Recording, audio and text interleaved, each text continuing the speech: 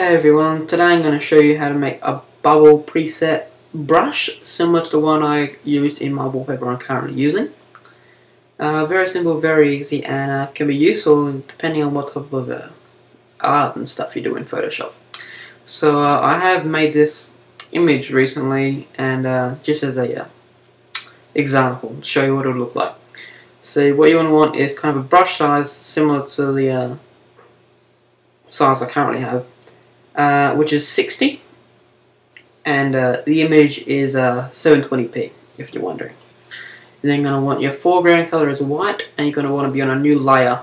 You're then going to click on your brushes, or your brush panel, bring it up. You're then going to want your brush presets. You're going to go brush tip shape, and change the spacing to about 150%, and the diameter to whatever suits your image. Then go to shape dynamics.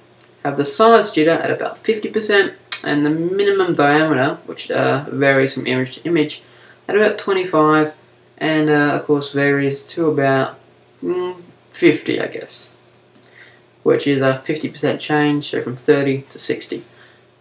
And then you want to change scattering, and you want to have both axes, but that really doesn't matter. Axes.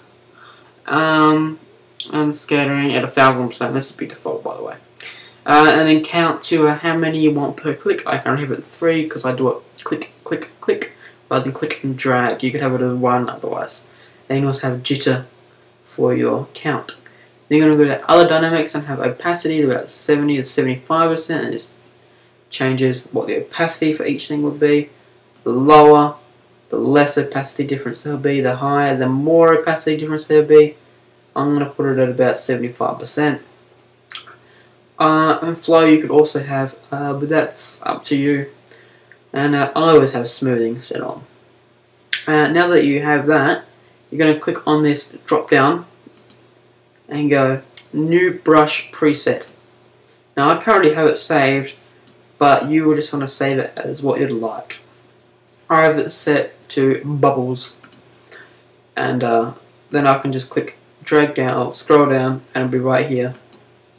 It was a little bit different at the time.